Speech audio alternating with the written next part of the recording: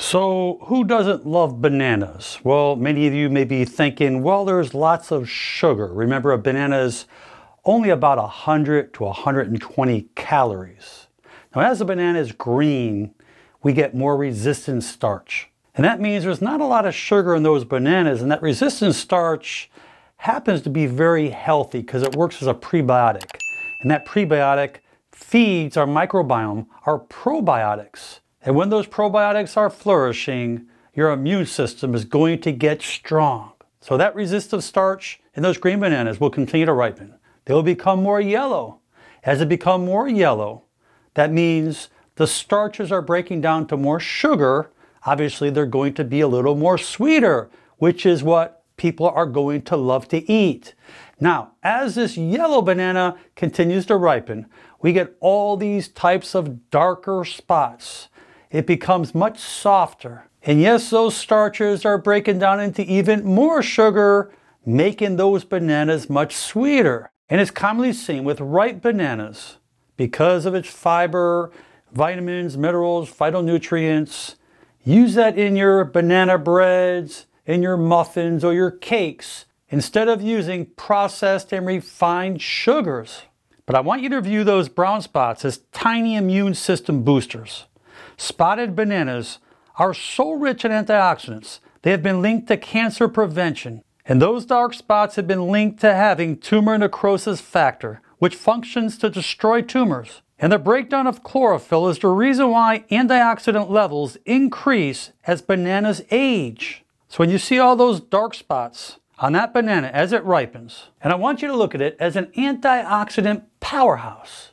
When you take those bananas, you smash it up, you put it in your pancakes, your muffins, your cakes, add some fiber to it. Chia seeds, flax seeds, you could be creative. Add some healthy fats to it.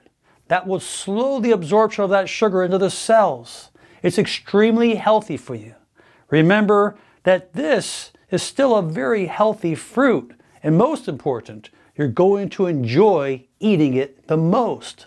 And bananas have antioxidants, which causes destruction of free radicals. And these free radicals are types of molecules that go through the bloodstream, causing the development of cancerous cells. And the antioxidants in bananas are capable to decrease the free radical damage in the body and fight with cancer in its initial stages by destroying those free radicals.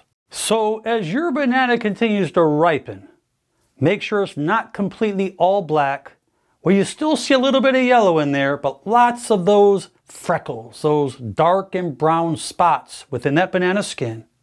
That's when you're going to find that powerful antioxidant punch. So eat your bananas before you exercise. It will give you that punch of energy filled with potassium. It's great for your blood pressure, your arteries, your muscles.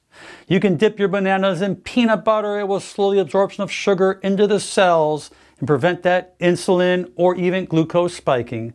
You can put cinnamon on it, on frozen bananas. You can be creative. Just remember that bananas are healthy, so don't be afraid to eat them. Again, manage your diet correctly, get your exercise, and do the right things, and take care of your body. I hope this video has been helpful for you. Please share it with your friends and family. Leave your comments below, and most important, make it a great day. I'm Dr. Alan Mandell.